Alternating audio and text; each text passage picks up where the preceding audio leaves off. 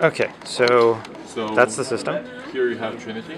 Okay. And you do expect this kind of performance coming out of the desktop, right? Because well, real quick, what are you doing here again? Just on the right screen, you have. On the right screen, we are converting the file through the media converter, and on this side, we are playing the 3 DX11. And on the right there, you're doing CPU-based transcode, right? Yes. Yes. Okay. Okay.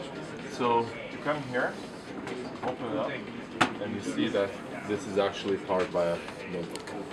And on this notebook, you have a video running, and 3 screens doing different things on all 3 of them, yet having enough horsepower to be running this. Very cool. And just out of curiosity, what settings are you running Dirt 3 at? These are actually at fairly low settings because we do have so much else going on. Yeah, I gotcha. Time. But even detail or low or we have it on low right now. Yeah.